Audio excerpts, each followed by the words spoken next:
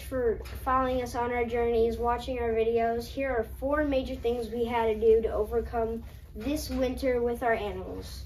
Number 1, we had to make sure that all of our animals had bedding and hay. Number 2, we had to put up this heater for the goats. And number 3, we had to put a wall breaker in the cow's barn. And number 4, we had to haul in buckets of water from our house into here, into the barn, so we could put water in their waters because of our hose froze.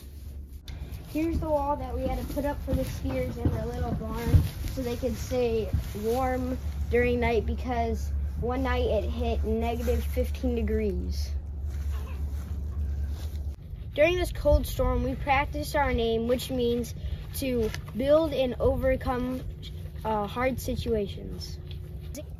An example of this is how we took care of the animals during the cold and how it was hard